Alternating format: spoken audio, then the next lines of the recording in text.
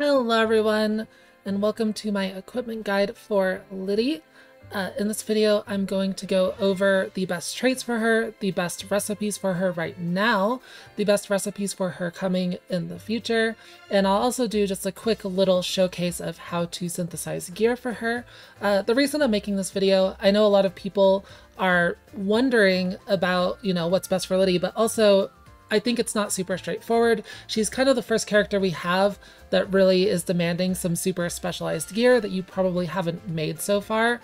Not just like skill power and stun stuff, but some things that are a little bit different. So let's just dive right into it. And we will start off with the traits.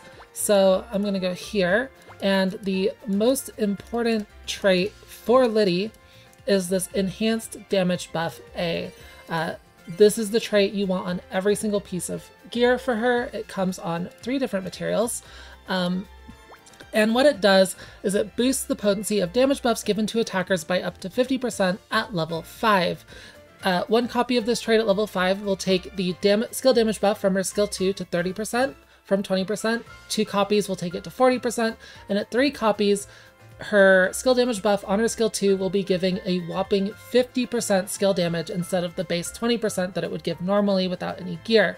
That's huge. That is a massive damage increase for your attackers.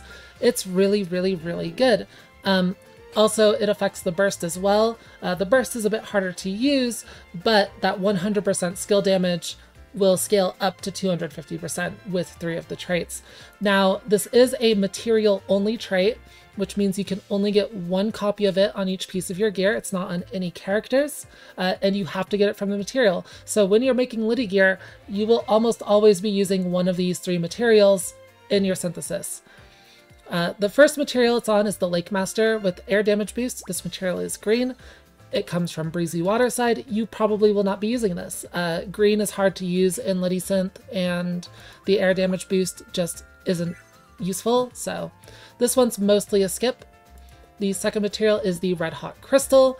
This is probably the material you'll be using most often, and it comes from the Chapter 5 Dungeon Dragon's Peak.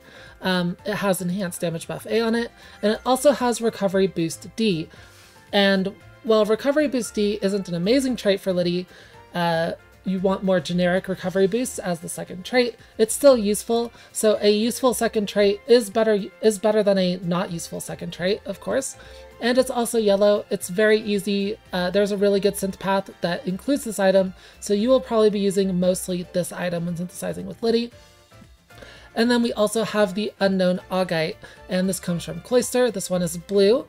Augite's really nice because it links directly with Lydie. Lydie's colors are purple-blue, so and you always want to be using Lydie when making gear for Lydie because her trait is really good. Augite links directly to her, so Augite is not bad. Its second trait is this enhanced physical magical resistance up.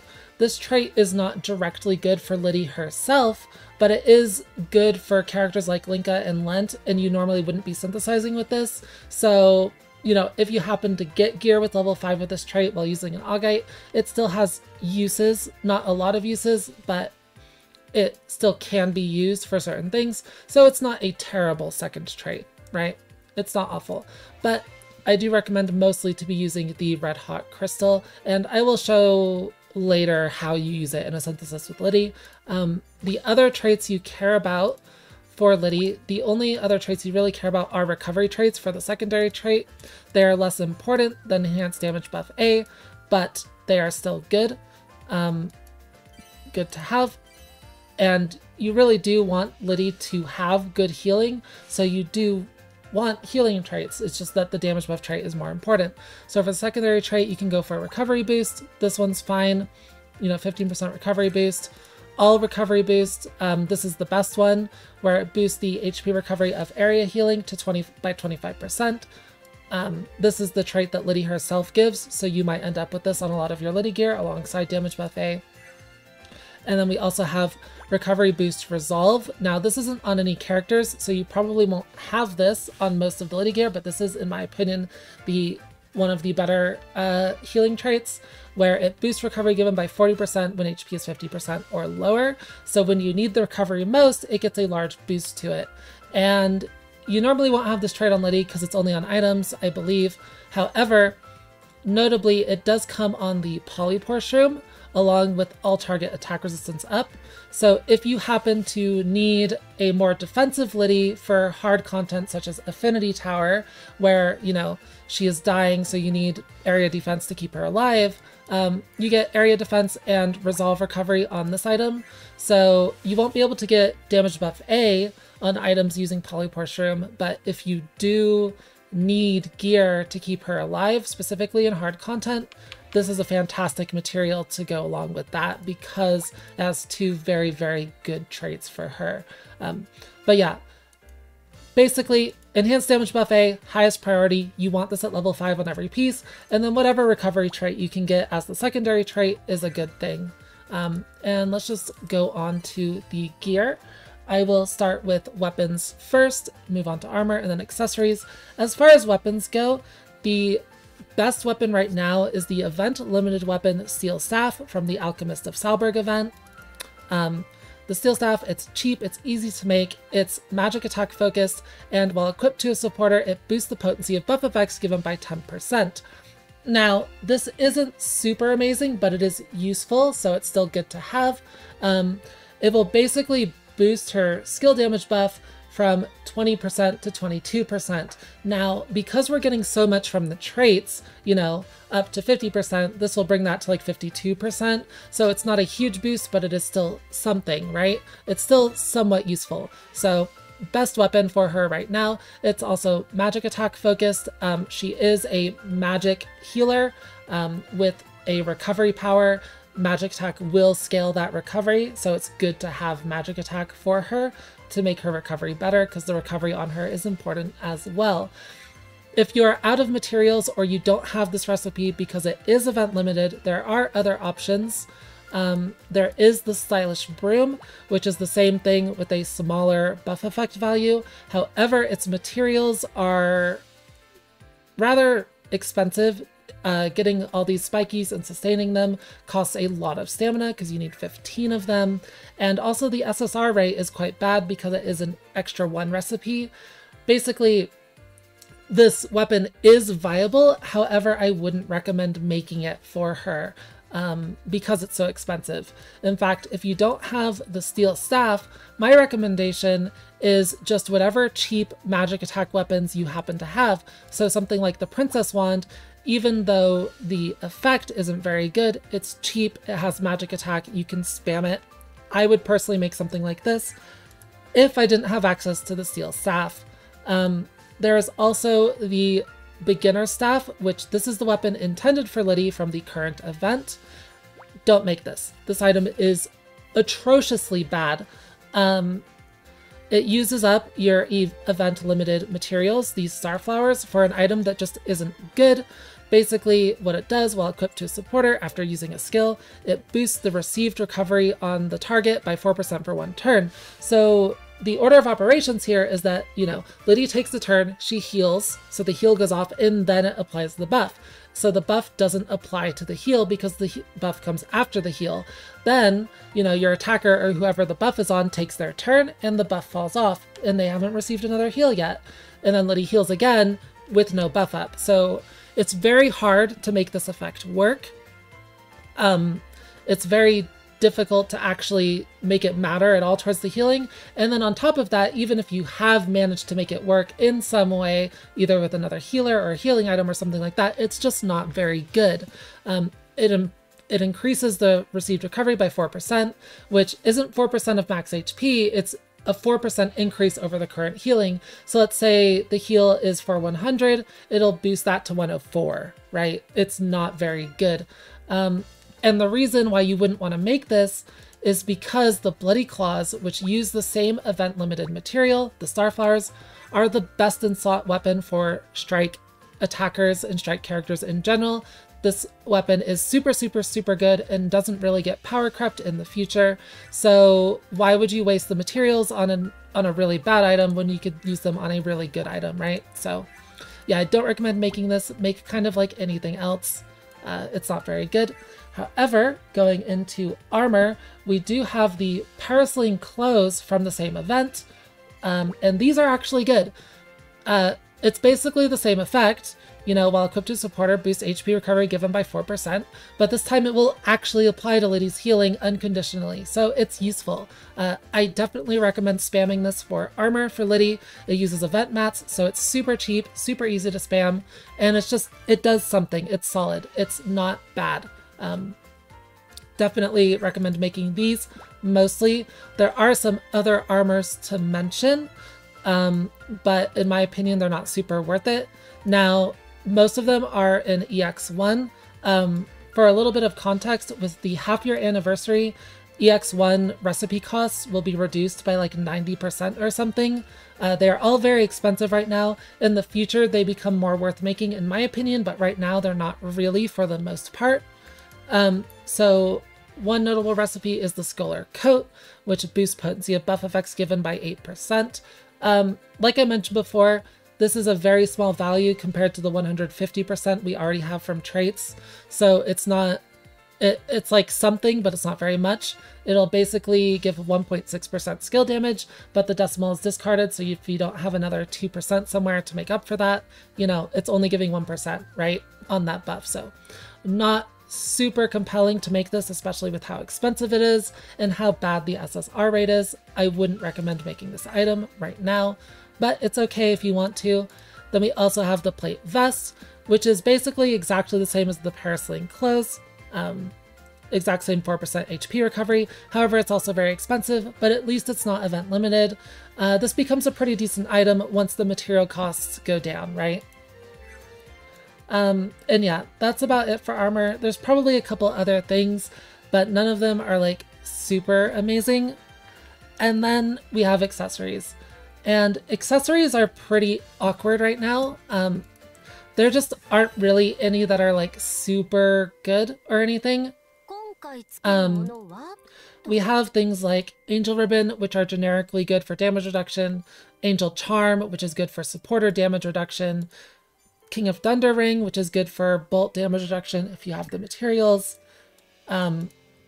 Perfume, which is resistance. I would say this is generally worse than the Angel Charm, so I don't see any reason to make it.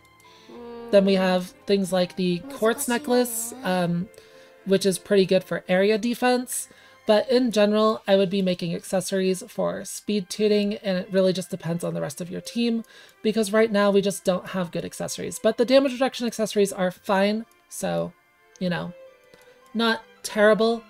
Just make whatever you need for speed tuning though. Most of the effects aren't super impactful on current accessories. If we did get the Halloween event, we would have the Halloween mask, which is quite good, but we don't, so yeah, there's no real options there. Now, how about future recipes? And I have here, I'm going to show the Japanese recipes in the future on Barrel Wisdom. We have the Wand of Heavenly Blessing. Now, this is a weapon that comes from Tower recipes. We should get those with Chapter 6, so in a couple banners with Izana. This should be in with the Chapter 6 recipes. It gives a lot of magic attack, and its effect, this item's intended for Ixal, but it actually works for any supporters. When you're a supporter, after using a skill, it gives all allies fire damage plus 6% for 1 turn. So this is just another skill damage buff to add on to her other skill damage buff. If you have full damage buff A, it'll be another like 20% skill damage for your fire characters, right? Which is pretty good if you're using like Ryza or Wilbel as your attacker. Now this weapon is of course not generically useful, although 95 magic attack is very nice, and you do have to clear up to like floor 10 in Fire Tower to unlock it, but very good if your team is comprised of fire attackers such as Ryza or Wilbel. So pretty solid item, just increases the damage that you get from Lydie's skill 2. Then we have the Angel Staff. This one is a little, I'm only mentioning this one because it's super notable. We're actually not getting this for a couple months. However, when you are a supporter, after using a skill, give critical damage plus 5% to all allies for 1 turn. And this critical damage also scales with damage buff A. So it'll be 12% crit damage to all allies for 1 turn. when you have this weapon equipped. This is absolutely Lydie's best in slot weapon currently on JP, but I'm just mentioning it so that you can look out for it in the future. Don't wait for this item to make Lydie gear. This item is not coming for a couple months until we get the Alchemist of Arland event, and we don't even know if we're getting this event because it may end up being considered a seasonal event. So we're not completely sure, but in the future, this is one to look out for when it finally does come. I'm only mentioning it because it is that good. And then onto future armors, we have the Golden Mail. This will be coming with the Ryza event, so the next banner, that event. And when you are a supporter, after activating a skill, give skill damage plus 2% to all allies until the end of one action. And this is a bit better than the Scholar Coat for skill damage because this counts as a buff, so it does scale with your damage buff A, and this will end up being, you know, with 3 level 5 damage buff A traits, this ends up being an extra 5% skill damage. So it's very decent. Not amazing, but not bad for an event armor. So yeah, you will be able to spam this. It's probably on a similar level to the Paraceline Clothes, however, so I wouldn't worry about it too much, but it is more damage, so it's pretty good. Also, along with Chapter 6, we have the Crimson Armor, and this is basically a stronger version of the Golden Mail, but for lightning supporters, or bolt supporters. So Lydie is specifically a bolt supporter, and it's just 3% instead of 2%. Otherwise, it's exactly the same. And this will be with Chapter 6 once again, so, you know, sometime like next month. And it's 3% skill damage, pretty good. That'll be 7% with the damage buffet traits. Not a bad armor at all. And then the other armors are both tower recipes. So we will get tower recipes soon from clearing Affinity Tower. Should also be with Chapter 6. This one is okay. It's probably a bit better than the Paraceline Clothes for recovery overall, because when you use a skill, it recovers 2% max HP for all allies. It's pretty decent. Definitely probably the best recovery option. And then we have the Phantom Heavy Armor, which is 18% buff effect. 18% is a very good amount of buff effect, so it's totally fine to like make this for buff effect. However, it still does end up being less skill damage specifically than the Crimson Armor for skill 2, but it is better for the burst. So I do think the Crimson Leather Armor is better generally, but this one's not terrible. However, it does require clearing like floor 10, floor like maybe 14, 13 or something, a bolt tower to unlock. So this one's not really recommended, but it is notable. And then for accessories, we do have one good accessory coming, the Element Guard. And this is once again another Chapter 6 recipe for bolt supporters, and it gives 15% buff effect. So this will be the best accessory for Lydie. 15% buff effect still isn't that much compared to our 150%, but it is not nothing. It is still decent, and yeah, it'll be the best accessory we have for boosting that skill damage from her skills. So very solid recipe, and those are all of the upcoming recipes that I think are fairly notable for Lydie. Most of them are coming very soon, sometime early next month with Chapter 6, with mostly the Angel Staff being the one that you might have to wait a couple months. So keep your eyes peeled for these recipes. But also, if you make good gear before they come, like damage buff A at level 5 is still better than any of these specific items, right? So you definitely want to focus traits over item bases, but if you can get good traits on a good item, it's even better. And yeah, let's just go ahead and I will just show really quickly a few of the common synth recipes that you'll be using. So a lot of these items start with purple, which is great for us because you can just put Lydie in right away. Lydie is purple blue. So you just want to put Lydie in, and then for your second character, you will usually use Aisha if you have her. She gives recovery boosts. That's what this is. I have to show this on my Japanese account because I don't have Lydie on global. Aisha, absolutely fantastic. And from Aisha, you can go straight to the Red Hot Crystal, like I mentioned earlier, wherever that is. And this will work for any item starting with purple. So this is a very good synth chain. We have all recovery boost, damage buff A, and defender recovery boost. So 4 solid traits. You do still want damage buff A over any of the others, but this is very good. If you do not have Aisha, it is fine to just use like Shalicera or someone. Like, it doesn't really matter. You're not getting anything out of this trait, but she will still connect to the red hot crystal, and everyone has her. So you do miss a good trait in the pool, but that is fine. You don't really have any other options, right? And if the item doesn't start with purple, basically you just want to find any character with purple on the right side. It doesn't really matter what they give. Whoever you have at the highest star level, and then you just go that character into, let's reset the filter, into Lydie, and then into Augite. So this is a much worse synth recipe because you only end up with the area recovery and the damage buff A that are good. But, you know, sometimes you just have to do it this way. But usually most of the supporter items do start with purple, so that's very nice.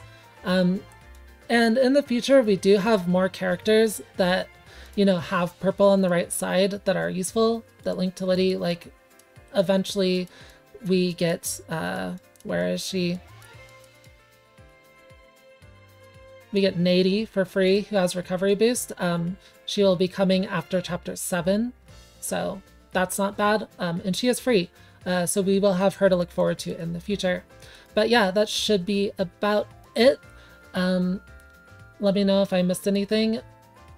Good luck to all of you on making your gear for Lydie. I hope it goes great for you. One thing that's really nice about Lydie is that you really just need that one trait to get her up and running.